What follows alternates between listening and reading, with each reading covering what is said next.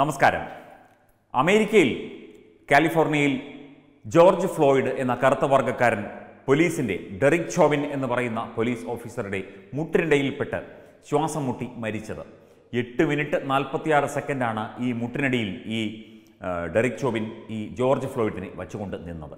അമേരിക്കയിൽ അതുപോലെ തന്നെ വൻ പ്രതിഷേധങ്ങളാണ് നടക്കുന്നത്. ഏതാണ്ട് 40-ലധികം സ്ഥലങ്ങളിൽ കർഫ്യൂ പ്രഖ്യാപിച്ചു എന്നാണ് പറയുന്നത്. പക്ഷേ ഈ പറയുന്നത് പോലെ ഇവിടുത്തെ മാധ്യമങ്ങൾ, പ്രത്യേകിച്ചും ഇന്ത്യൻ മാധ്യമങ്ങളും കേരള മാധ്യമങ്ങളും പറയുന്നത് പോലെ അത്രയും വലിയ ആളിക്കത്തലൊന്നും അവിടുത്തെ പ്രതിഷേധങ്ങൾക്കില്ല. കാരണം കൃത്യമായ നടപടി എടുത്തിട്ടുണ്ട്.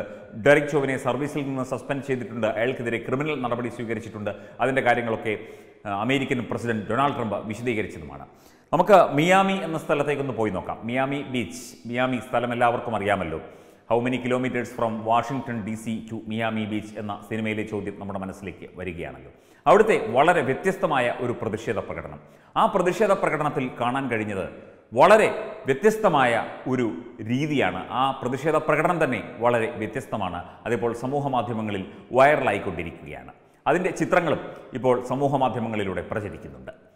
അതായത് മയാമിയിൽ പ്രതിഷേധക്കാർ വന്നപ്പോൾ പോലീസുകാർ മുട്ടിൽ നിന്ന് ക്ഷമ ചോദിക്കുന്നു.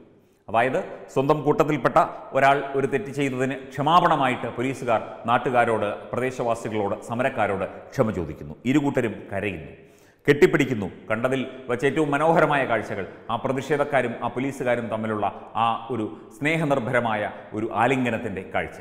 ഇതും ഒരു പ്രതിഷേധമാണ്. ഇത് സ്നേഹത്തിൽ കലർന്ന പ്രതിഷേധമാണ്. ഇത് യാഥാർത്ഥ്യബോധത്തോടെയുള്ള പ്രതിഷേധമാണ്. പ്രതിഷേധങ്ങൾ ഇങ്ങനെയാകണം, സമാധാനപരമാകണം.